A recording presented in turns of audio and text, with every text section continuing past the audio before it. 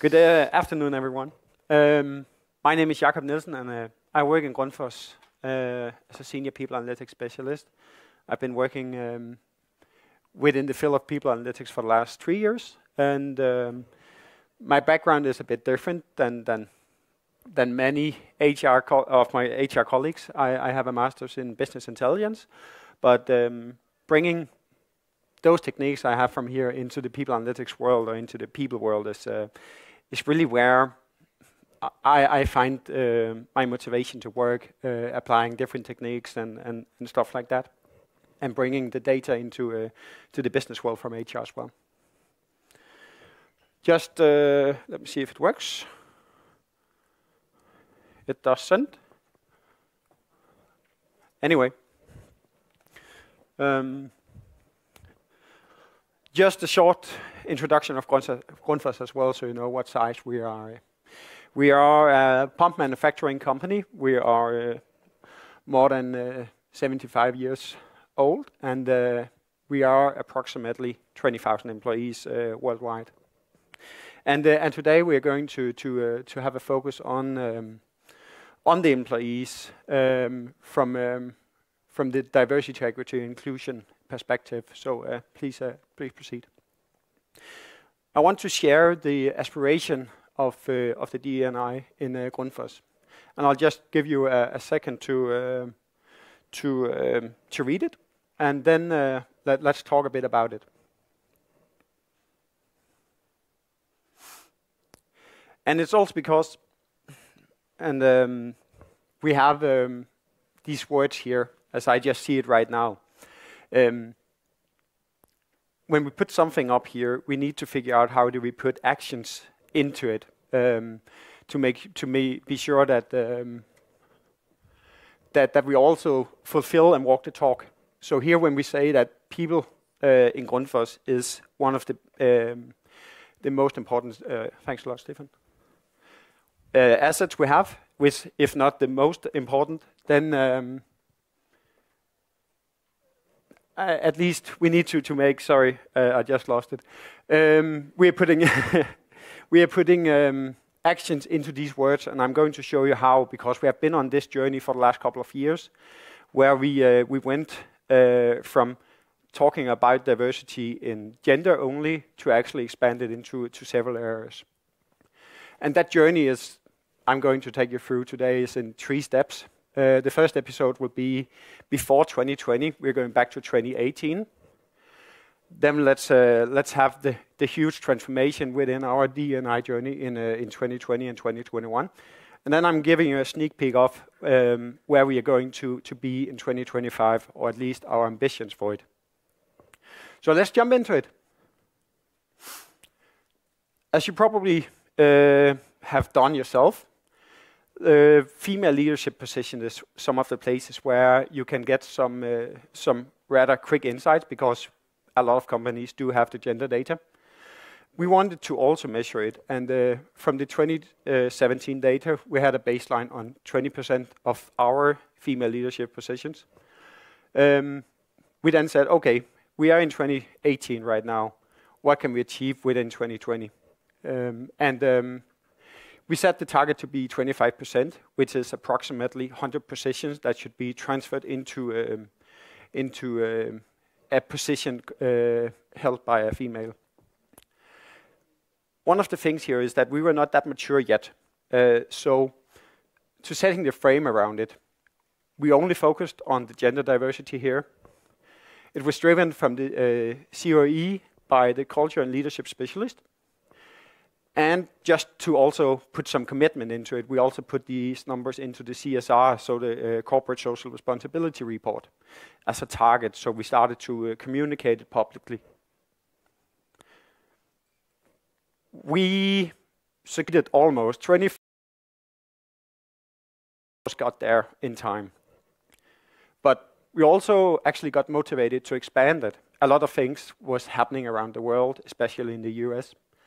And we also wanted to of course support that cause, and it was a good business. That's something we could see.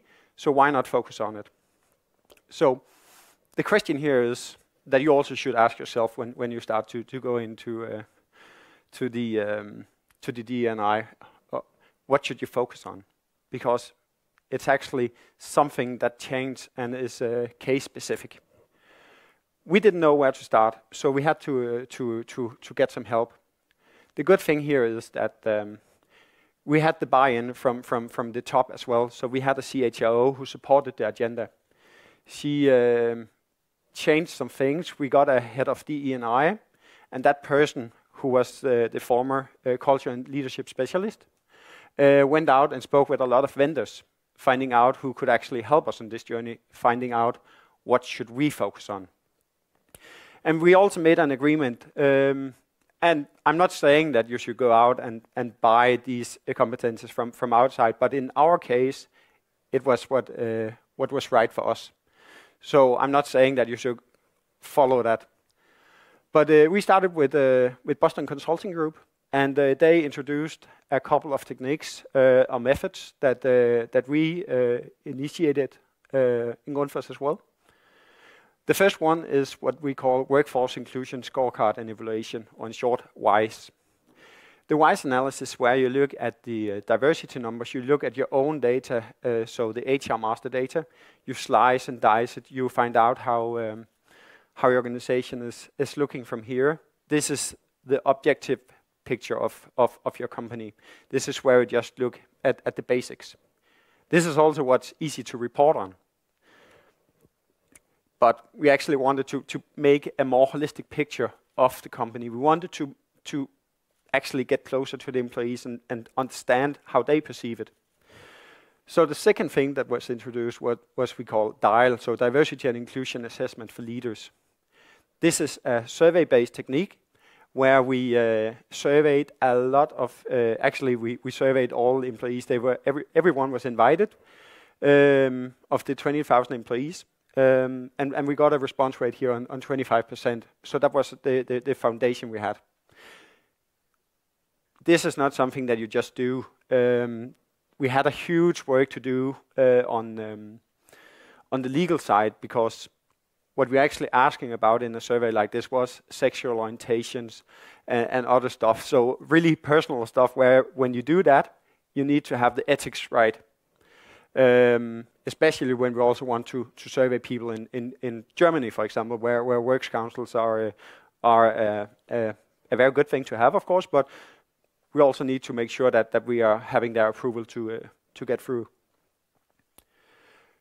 Having these two things, we could put together some findings and some areas we wanted to target. We also did some other things, but that was not focused on from the people analytics side. But Boston Consulting Group also helped us with a belief audits for our executive management team to understand their ambitions for the company. They held focus group interviews and much more. One thing I just want to mention here as well about the ethics is that we didn't get the data ourselves. We had a third-party vendor conducting that analysis for us, so we only had the aggregated numbers. And of course, I should not be able to go down and see what my colleagues in the productions area have of that. That's not something I should be involved with, but it's still nice to know when we need to find out. So having a vendor here was important, and that's also my recommendation if you want to go into that direction, that you actually get a third-party vendor here. What came out of it is actually what you see here. It's the 5 key themes we have set for 2025. We want to focus on leadership commitment. We want to have our leaders, our role models. We want to have that perception from the employees that we are walking the talk. So putting actions into the words you saw earlier. We want an inclusive culture where we can be a true self, be a whole self. We want people to feel invited and welcomed into the company. And that's something we are following up on every year as well. We still look into the gender balance here. We are still focusing on advancement and recruitment of women. We want to lift it to even higher heights than now. We also focus on what we call early career development. Looking into the data, we found out that when we look at people that are having an age of maximum 35 years of age, and a maximum of 5 years of seniority. We had a huge chunk who actually left voluntarily. And of course we know that's something young people do. They probably are in their first job, finding out that the business they are in is not what they wanted, or they just need new challenges. But we still wanted to actually do something about it, also because the turnover was high. And lastly, we focus on reduced work capacity. That's actually something Grundfos has been doing for a lot of years, but not in the scale that we're talking about now. And we wanted to expand that from just being in the production side to also be in the office areas as well. Again, this is just the key themes about diversity, equity, inclusion.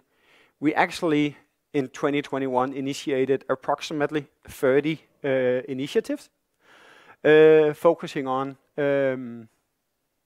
all these areas. I'm not going through all of them, but a few has been picked out here. And this is one of my recommendations as well. You need to communicate, you need to increase awareness. And why is that? When you work with people and you work with diversity, equity, and inclusion, you are working with the culture of the company. You're going to notch something that is actually basic assumptions. So if you want to create a more inclusive culture, you need to talk about it all the time to make the awareness. You need to make presentations, you need to make newsletters, you need to bring it up in the town halls. That's super important as we saw it. Another thing I want to highlight is that we have a HR dashboard where we can, on some of the numbers, be transparent and share them all the time. So every month people can go in and see what is the gender balance, how is it going with the recruitment, are we getting there? And then a very cool thing, we have a DE&I Council now. The DE&I Council was created based in 2020 and is driven by 10 senior leaders globally. And as a great support from our executive management team, they have received decision rights within the field of diversity, equity, and inclusion. So they can actually make decisions based on or for Grundfos without going through the executive team. That's pretty cool that they have so much trust to give a council that power in a company like ours that are so big. One thing which I'm part of myself is the employee resource groups, the ERGs. This is groups that are driven voluntarily by employees. This is, for example, the early careers. It could be, we also have Pride at Grundfos, we have the special abilities in Grundfos. People are put together if they want to, and then they are more or less driven the agenda themselves. I can share more about that later. The last thing I want to mention here is that we're also trying to do something where we are not sure how it will go. So we are right now driving a neurodiversity pilot in Hungary, where we have hired in 4 people on the autism spectrum. And for now, it actually seems to be going very well. They need another setting, but they actually managed to carry out the work. So we are trying to bring this into the company as well. I think it's amazing how much you can do when you have the insights and the numbers to build all this on. So this is where we as a people analytics function could bring in this. Should we also look a bit ahead? We are quite ambitious to say. And I'm going to focus on these numbers here. And that's because this is what we have in the HR master data. So think back of the Ys and the dial. The Ys is the objective one where we can get the data from our own data. This is what you also can see in the HR dashboard. The other thing is surveys we are sending out every year. Just to make it clear, we are trying to make a balance So it's not like we're trying to drive out men and stuff like that. At least that's not how I feel. So I'm still welcomed, and that's super important that we're still inclusive. But we need to focus on even out the balance gap. And here, for example, when we have this share of women of the new hires versus the representation, is that if we are 75% of females, then at least the hire rate should also be 75% of the candidates that we hire in, to have this balance on an even one. And I did purposely put a high number here. We are not there yet, but just to make it clear. One thing I want to focus on also, now we are here, people analytics practitioners, is that I'm going to focus a bit on the early career development, which is the group where we have a high amount of turnover, which of course we knew, but we still want to do something about it. So now I'm changing the background also to say that now we have been looking into the data and what came out of it on the diversity, equity, and inclusion theme. Now I'm going to dig into a specific topic here. So this is, how could people analytics team then build further on this? How can we support the business after conducting a huge diagnostic of the company? So we looked into we conducted a root cause analysis on voluntary turnover, and we had two personas we wanted to find out more about, and we have the blue and the white collar. We could see of the white collars, they were a bit older compared with the blue collars, probably because they spent more time on educating themselves before they started work. They leave on around 2 years of seniority, where when we look at the blue collars, they leave just before 2 years. None of them have received a promotion in that time they've been working there. And on the white collar part, it was regardless of the gender, where we could see it was especially the men in the blue collar area who left us the most. This was carried out on a logistic regression to finding out what are the probabilities of a certain persona to leave. How did we do this? It was actually quite extensive. We started doing desktop research, finding out what is actually from the academic world, pointing in direction of staying and leaving. We also looked into the own data, looking into exit interviews, looking into exit reasons turned in by the managers, to find out what are the root causes when we just asked them about it. We conducted semi-structured interviews where we invited people within this category to find out what is actually on their mind. All that we put together with an analysis where we could see the biggest player as well across all of this was career development. So this is where we conclude that this will be one of the new focus areas for us as well, that now we know that career development is important, and if young employees do not see that, then they just leave or find new opportunities, new challenges elsewhere. And this is a way where we as a people analytics function also find new tasks to work on for ourselves.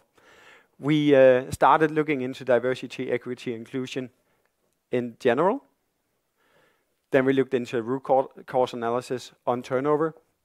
And now we are looking into learning and development. So we are also creating tasks for ourselves, helping the business, trying to get the business moving a little faster in a direction of where we of course want to in this manner. It's the diversity. So this is also just to share and motivate you to when you start to dig into an area, then you actually don't know where you are next time you look, because when you start digging, you find super interesting things. One thing I didn't tell about myself, I decided to say for now is that on my working time, I'm spending half of the time working as a people analytics specialist partner towards the business, helping some of the divisions, looking into the data and finding out what to look at. The other part I spend on projects like this, where we are more focused on the group and other support functions. So my role here is also, with all this knowledge from the one part of my job, sitting down with my senior directors in the divisions I support and look into their specific areas on the DE&I measures, because we have a common target in Grundfos, but each division is different. And this is where we, together with the business leaders, are looking into what should they do, what are their situation. And so we are trying to break it down into smaller pieces. So we are 4 divisions, but so we are 4 supporting the one ambition in Grundfos. This is what I had to share with you, and I'm now opening up for questions. Yeah.